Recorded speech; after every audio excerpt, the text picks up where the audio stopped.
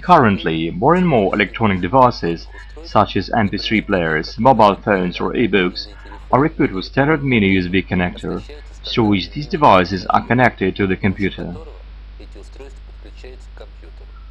If the connector is different, then this unit is always supplied with a USB cable.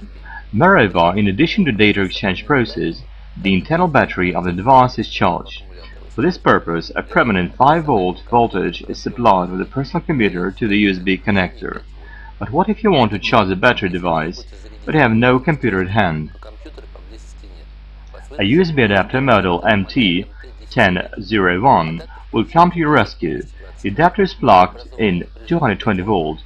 A converted voltage of 5 volts is supplied as standard USB connector available on the housing of the adapter.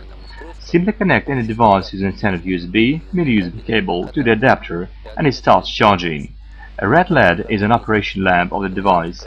Maximum current consumption during charging can be up to 1 ampere. Many chargers for electronic gadgets take up too much space and are quite heavy. Therefore, it might be very uncomfortable to carry several such chargers. Thanks to the compact size, 33 by 55 by 60 mm, and the light weight, it will always be convenient to take with you the USB adapter model MT1001. We'd like to add that the 5-volt voltage is stable. There is also protection against short circuit in the load and against excess current consumption.